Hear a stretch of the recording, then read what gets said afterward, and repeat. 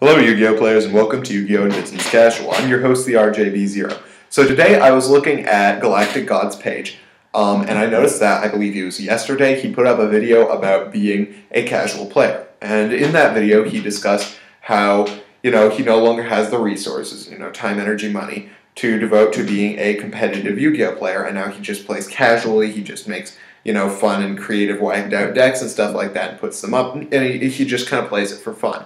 And before I go on, I want to let you know that I am not dissing on Galactic God at all. I really want to emphasize that. In fact, I'm not even really dissing on the video. It was a great video, and he really clearly explained his motives for doing Yu-Gi-Oh! The way he does it. And I think that's great. But it did bring up an interesting point that really struck me, that there's this weird misconception, or I suppose you could even call it a false dichotomy, in the greater Yu-Gi-Oh! Community that creates these stereotypes for two levels of Yu-Gi-Oh! Play, where either you're a casual player, where the stereotype exists that, you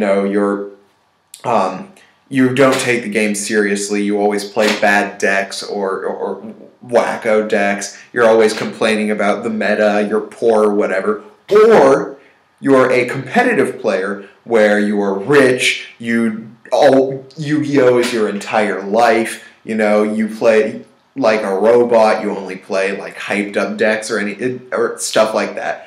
And the issue with false dichotomies like this is that they're so polarized that it leaves a ton of people in the middle wondering where they fit into the Yu-Gi-Oh! Community.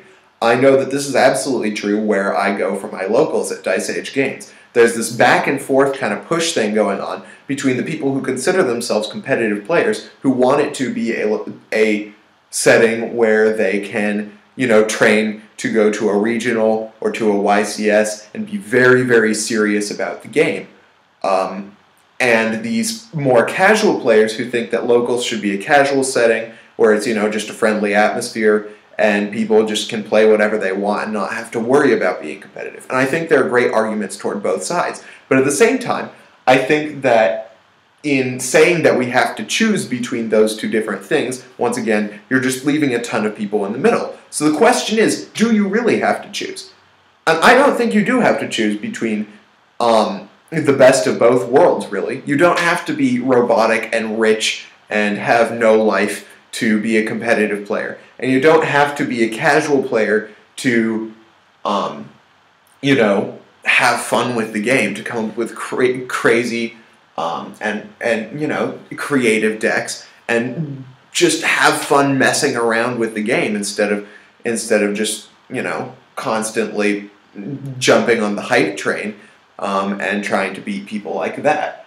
I think that already there is kind of a warped third way where some players get a pass to be creative and competitive. And those are almost always, yes, they're very good players, but they almost seem to be a very select elite who are given the pass to do that. These are players like Billy Brake and Jeff Jones, which once again, great players, not dissing on them at all. But what I'm really trying to get at is I think the attitude is worst in the Yu-Gi-Oh! Media, in article writers, and in Yugitube, where whenever a person just comes out of the blue with a crazy and creative and fun interesting deck and does really well at a YCS. Yes, they get really excited about it because it's interesting, it's news, but at the same time, in almost all of these videos, in almost all of these articles, they mention something about the surprise factor. And it's almost always that a lot of the reason why this person won was because of the surprise factor, because the people didn't know what to do against them,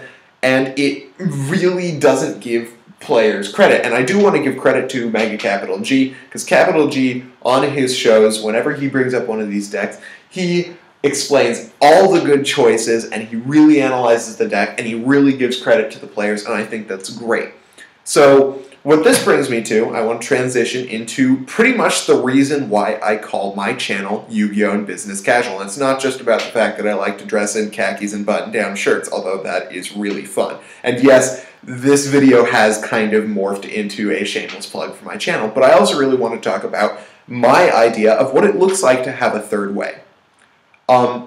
So I call my channel Yu-Gi-Oh! And Business Casual because I call myself a business casual Yu-Gi-Oh! Player. And what I think that business casual means is, well, the name is kind of like a mix between competitive and casual, and it's like, you know, it's a play on pop culture or whatever. It's just kind of a fun, catchy name. But what I think that it means is that you take the time to look at the meta, to be really serious about thinking about the current state of the game, and you really take the time to improve yourself as a player and get really good and make yourself, you know, competitive in that you can compete on the big levels, but you don't necessarily feel the need to jump on the hype train. You don't necessarily feel that need to go to every event in like your half of the country, and you don't necessarily have to have tons of resources, tons of time, and tons of money for the game. But you can still be very serious about it.